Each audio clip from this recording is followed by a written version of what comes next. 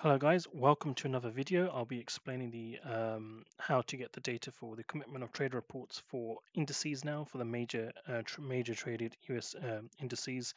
I'll be looking at the S&P 500 today, but this can be repeated for the Nasdaq, the Dow Jones, mid caps, Russell, emerging markets, Nikkei, etc.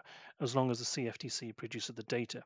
The data I'll be using will be coming from the Metastock Xenith platform provided by Thomson Reuters for retail traders.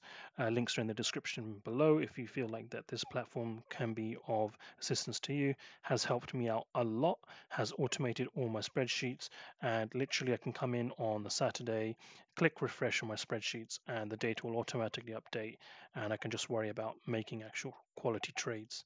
So I'll click refresh here because if you watched the previous videos, commitment trade reports, you know the formulas that I'm using, you know what they're looking at, and you know what I'm comparing them against. So we're looking at the net positioning of hedge funds using this code here for the S&P 500. So I've just clicked refresh and we've got data for the S&P going back to 1960, and then we've got the positioning going back to 1998, which is a lot of data. So that's around 30 years worth of data there.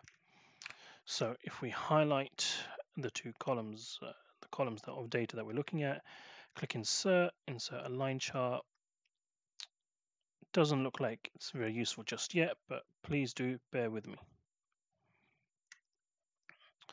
So I'll just put a secondary chart there, go back to insert, recommended charts, all charts combo. So yep, for the S&P we want a line chart.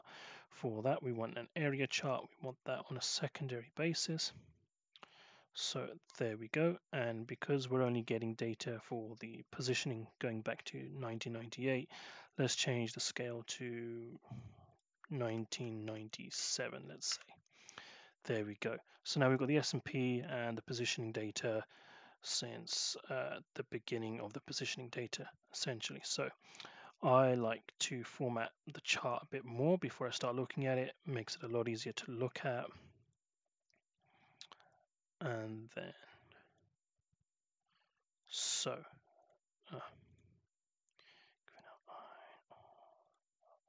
there we go.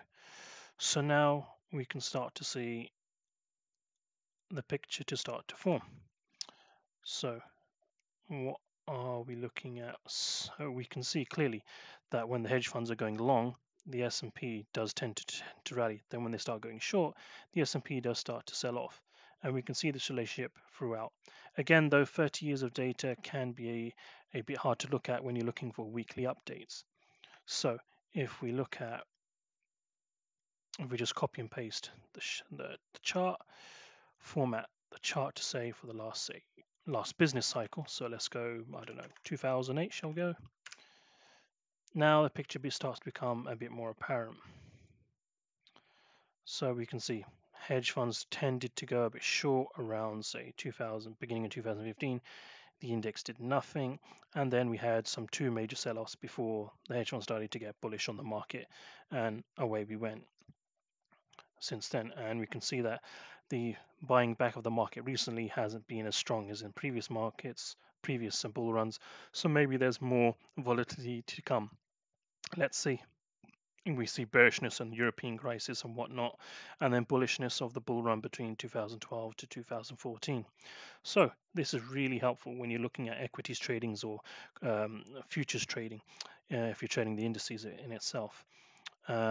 So that's the power of the commitment trader reports, but it doesn't just look at the SPX. You can find other indices. So what I'm going to show you here is something I've prepared earlier. So this is the S&P, but you can also have it for the VIX as well. So that's the volatility index. You also have it for the Nasdaq, which is NQ. You can have it for the Dow Jones. You can have it for the mid caps. You can have it for the Russell 2000, the emerging markets, the Nikkei, which is Japan's stock exchange, and a whole bunch of other different indices that there are. So that wraps up the the commitment trade reports for indices. The links are in the description for the referral link, for the platform, and for the user manual, how to go about creating sheets such as this. If you watch the other videos, this is a relatively easy process. Any problems, any suggestions, please give me a comment and in the comment down below. Please do like, share, and subscribe. Help other traders out. Okay, guys, I will catch you in the next video.